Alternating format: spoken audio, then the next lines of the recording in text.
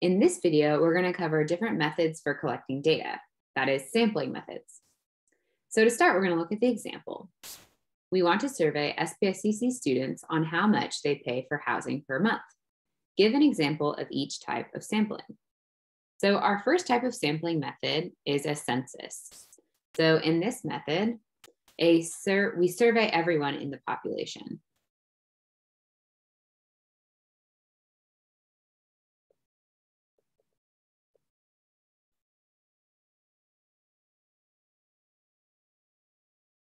So you might recall that every 10 years, the US government does a census where they collect data on everyone in the population. So in this example, well, we'd survey every student at SPSCC or every SPSCC student. Now, the thing with census data collections is that it often takes a lot of time and a lot of money, and it's often difficult to get everyone surveyed. So this is difficult. It's also time consuming, it's also spendy. So it's not often used, it's not a typical or common sampling method. The next sampling method is called a simple random sample. Simple random sample is often abbreviated SRS. This is when you survey a portion of the population using a random selection. Survey a portion or a subset of the population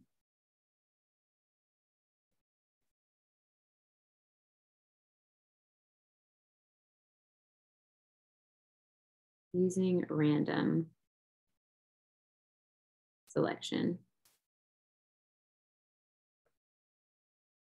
So in our example with the SPSCC students, you might use a computer program to randomly select 200 SPSCC students.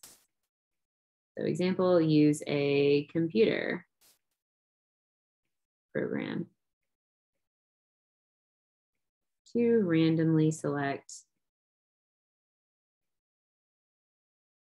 200 students today. So there are computer programs out there where you will give it a list of objects or numbers such as student ID numbers, and it'll select a random subgroup of them. So a few comments about this type of simple random sample is that you want to make sure that you get a large enough sample in order to get meaningful data. So typically a large enough sample is at least 30, but here in my example, I have 200, say. So just note you want a large enough sample.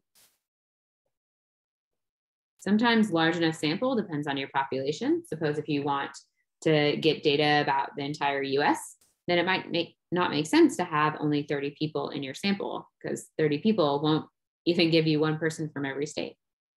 So it often depends. Now the next sampling method is called the stratified method. So in this case, you separate your population into groups and randomly sample everyone randomly sample from every group. So I'm going to write that out. So you separate population into groups.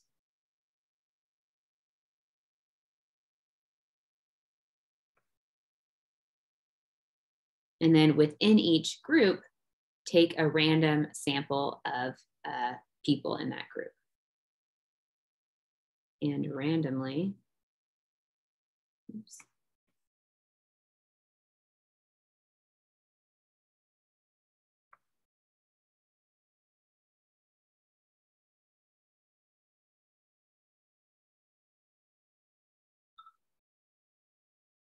So visually what this looks like is if you have your population here, you then break your population into subgroups. So maybe here's your people. Your entire population are in these groups. And then in a stratified sample, you take a random selection of people within each group. So you get a little bit of representation from each group. Now, this is compared to a cluster sample. In a cluster sample, you similarly break up your population into subgroups. But then you just randomly select some of these subgroups. So maybe we just select these 3 subgroups to sample. and we sample everyone in that subgroup. So I'll write that out. So you again separate into groups and you randomly select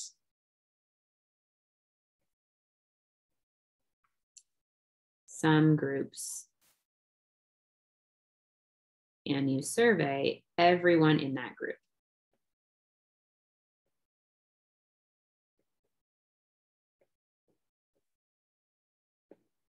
All right, so a few notes about what these sampling methods look like in our example. Well, for stratified, suppose you separate students by zip code.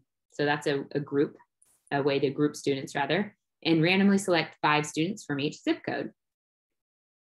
So you can separate students by zip code and randomly select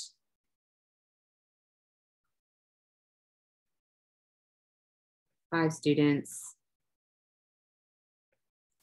per zip code, per each zip code. So again, that would be stratified. In a cluster sample, you could also separate students by zip code and then randomly select 3 zip codes to survey all students. So again, separate into zip codes, then randomly select, say 3 zip codes and survey all students from those zip codes. So what might be an issue with cluster sampling? Well, you might see that in cluster sampling, you're sampling everyone from a few subgroups. So this leaves out entire groups.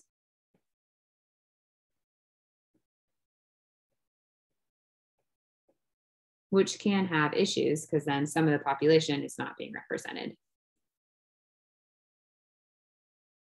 All right, so the next sampling method is called a systematic method. So in a systematic sampling method, you have a system by which you select individuals.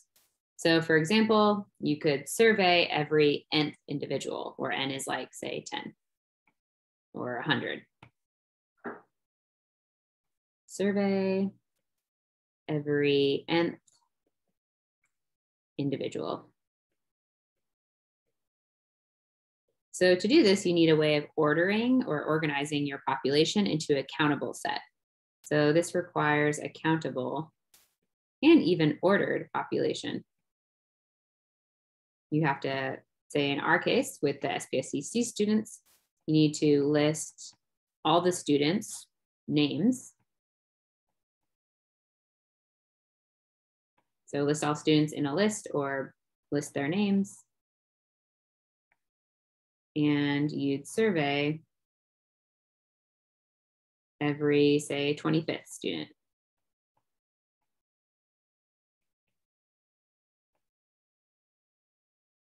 And then a final sampling method is multistage. So it includes a combination of methods.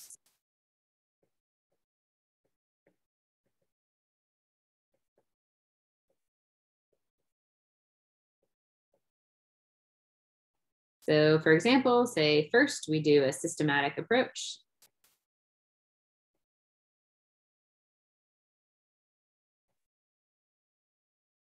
So again, what that looks like is selecting every 25th name.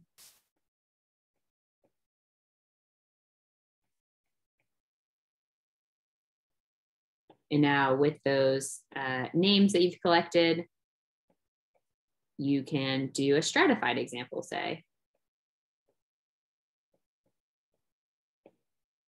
So from those names,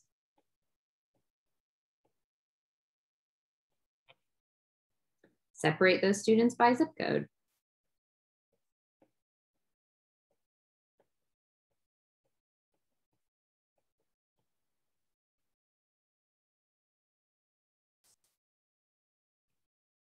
And then from there, randomly select or sample 20 names from each code. So you've broken up into groups, so making that stratified, and then you're going to sample from each group. So we'll say randomly select 20 students from each zip code.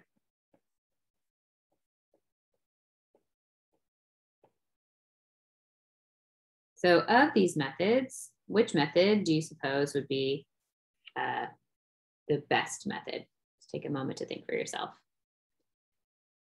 So while census method is attractive because you get really accurate information, again, the difficulty and time can really affect this method in the sense of it makes this method very difficult. Well, it's difficult because it's time intensive and costs often a lot of money. But the most common sampling methods and the most useful ones are going to be the simple random sample and stratified. So we see in these situations, you get the most random representation. All right, so please take a moment to review all of these terms. It's important that you are familiar with these terms and you can identify when a particular situation is which method.